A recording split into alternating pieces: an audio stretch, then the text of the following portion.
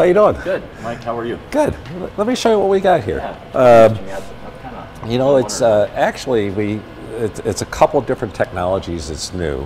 One is it's all around gas filling, and we decided to focus on gas filling because if you look at NFRC driving sales in our industry and the credibility of those numbers becoming a bigger and bigger factor. Right. You know, people are doing a pretty good job with the low E and the insulating glass, whether they're foam filling, the extrusions and testing, but there has been some credibility issues about, you know, the gas content and what you're making.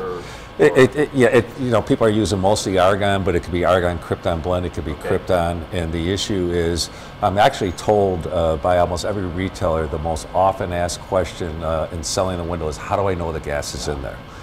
And their answer has always been, well, you know, because we're certified. And they get around that. And what we've done is we've developed a technology that instead of just testing what you make once a year, it's designed to allow people to test the units that they're making in their plant as they're making it. Not, you know, typically people are using technologies that 6 hours later to 1 day later you test the unit.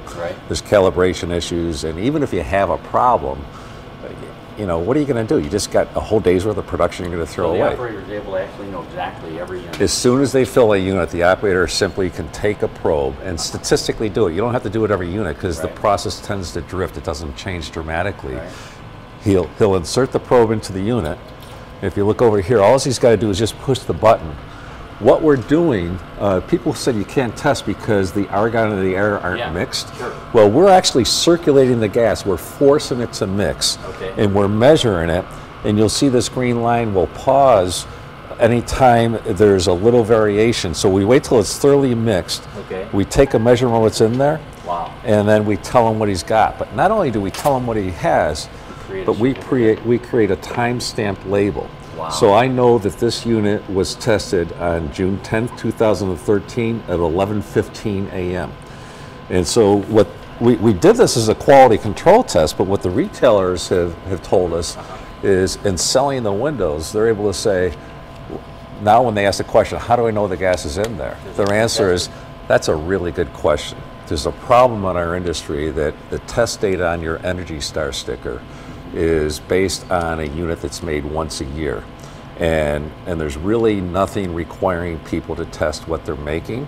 And there's problems with machinery not really, you know, checking itself, number one, and not maintaining calibration. So if you buy a window that's got the ThermoCheck label on it, you know that what you paid for is what you're getting because we're testing that. So what percentage is a pass fail? Well, that's up to what somebody certifies on, but typically an operator will certify on 90% argon. Okay. And so this is 96.7. We can also configure the labels like on this machine. Instead of saying that it says it in the code, but it's instead of getting into that argument on the retail side, it just says pass or fail. And you can see in the code. So what the retailers are saying then is that's caused their close rate to go way up is, look, if you want to save $10 a window and go buy your windows at Home Depot, you can do that. But how much gas is in there, I don't know. And frankly, they don't know because they're not testing it. And so this tells us that we're testing. Now, internally, even in the plant, you know, I made IG in the past, and, you know, night shift is always a difficult thing. Is like, did you do your quality control last night? Oh, yeah, we did it. How do I know you did it? Now you can say, I want 1 unit out of 10 or 1 unit per cart checked. You look at the label, you can't fake it. Okay, the machine timestamps it, it's going to pass it, it's going to fail it.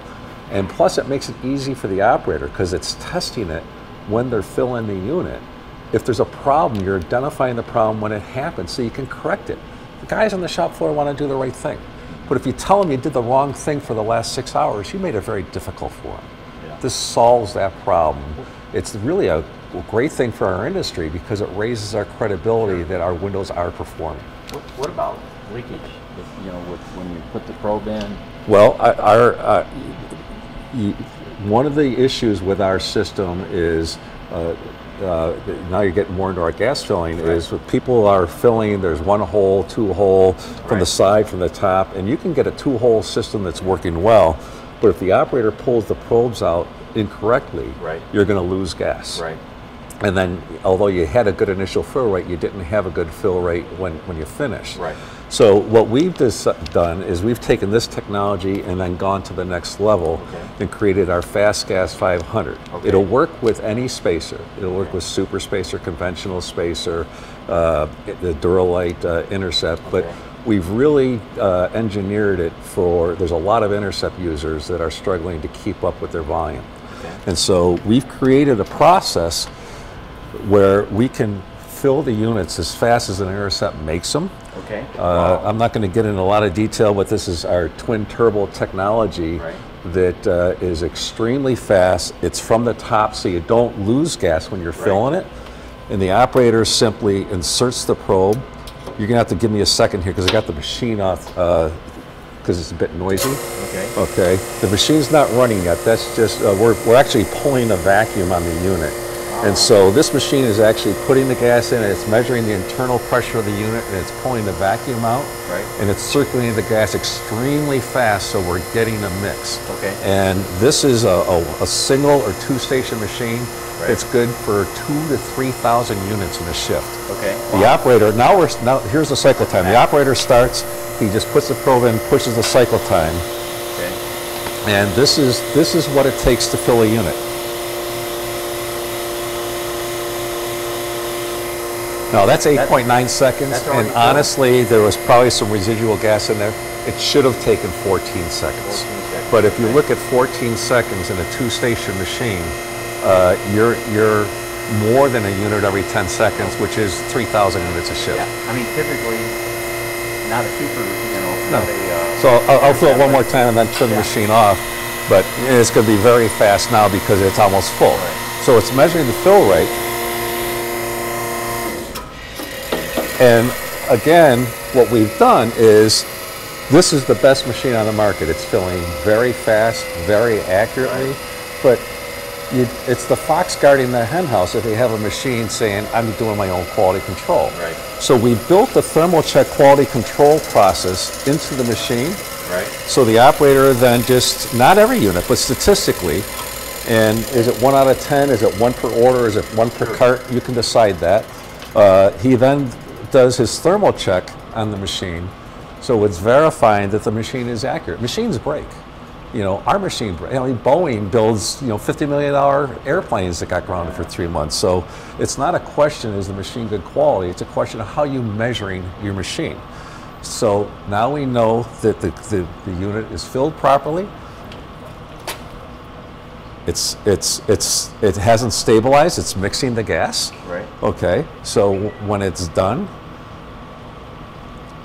it will verify this unit, 97.6%, June 10th, 11:20 a.m.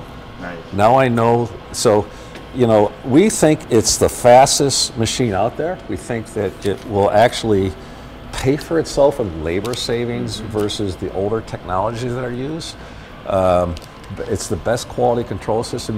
If you're going to be audited by the Department of Energy, you don't have a problem. You've got a quality control system in that other people don't have. Very cool. The icing on the cake is, even though this thing is going to pay for itself in labor savings, we believe that the thermal check system is probably the best marketing tool that's come out in the window industry in years, because it's a competitive business, and it's all about the Energy Star label. And people, the biggest question they're asking, how do I know the gas is in there? And we're not measuring the color of a spark. We're not measuring an oxygen sample and then guessing what's in there. We're measuring the thermal conductivity of the gas in the unit at the time of manufacture. So if there is a process problem, you can fix the problem. We're pretty excited about it.